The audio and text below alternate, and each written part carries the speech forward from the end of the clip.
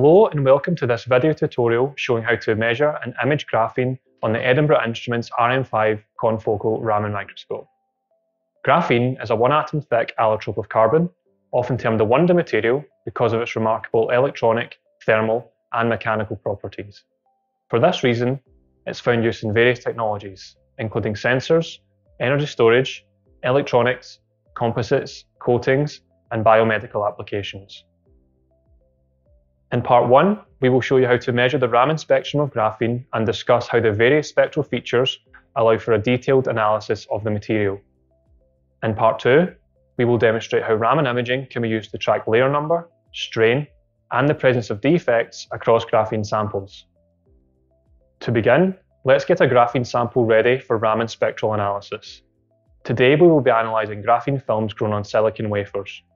The highly polarisable electronic structure of graphene makes it extremely well suited to study using Raman, and the technique can provide high levels of information about the material rapidly, non-destructively, and with zero sample preparation.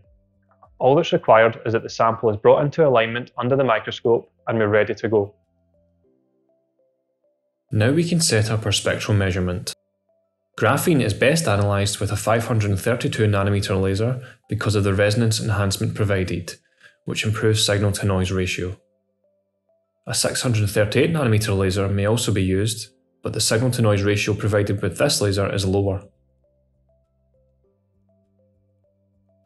Graphene is only one atom thick, so it is important that the laser power is not too high that the sample becomes damaged during spectral measurements. To prevent burning, we will use the fully automated laser attenuator to reduce the laser power on the sample to 20% of the power at the source. We will also select a high groove density diffraction grating to ensure we obtain a high resolution spectrum.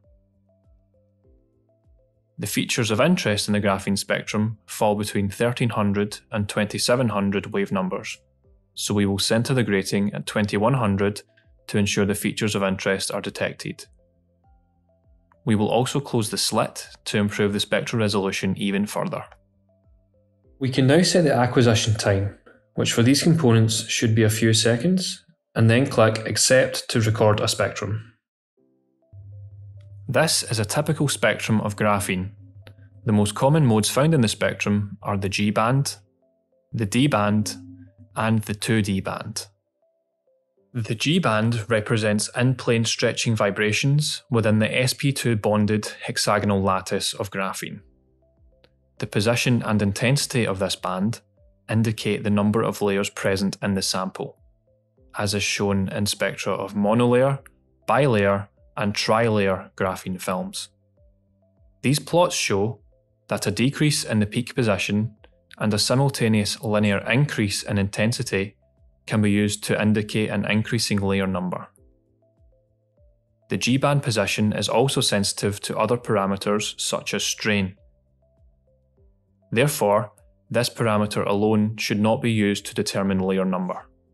The D-band is only present in the Raman spectrum of graphene where defects or disorders in the lattice structure are present.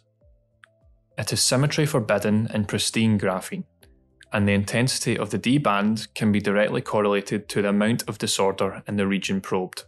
The final band we will discuss is the 2D band, the other main permanent fixture in the Raman spectrum of graphene. This is an overtone of the D-band, but it is not associated with defects. It originates from a two-phonon inter-valley scattering process, and it can also be used to identify the number of layers in graphene films because the position and width of the band change as the number of layers increases. This concludes part 1 of the Graphene Raman virtual demo. Stay tuned for part 2 where we will discuss Raman imaging of graphene.